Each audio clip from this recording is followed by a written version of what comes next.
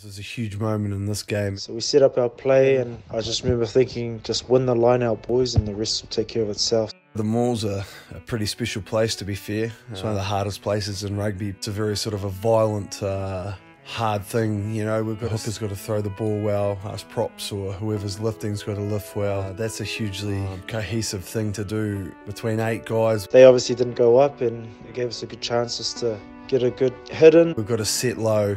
You've got to be able to deal with a lot of pressure. As you can see there, the Houston team really attacked us. We went back initially, and then we bit through the mouth guard and managed to get it set up and moving towards the try line nicely. And there's some really nice stuff in there. Dom did some, it's a really technical thing, but he dropped his shoulder and sheared away from all those Houston boys. And once they sort of sheared to our left, I knew that we were in for, you know, a good drive, because they had to reload a lot of their boys back in. And I remember screaming at Whoppa, "Get your ass in, boy," and just slapping him, you know, slapping Big Mike as well, just saying, "Get lower, boys. Dom, keep driving.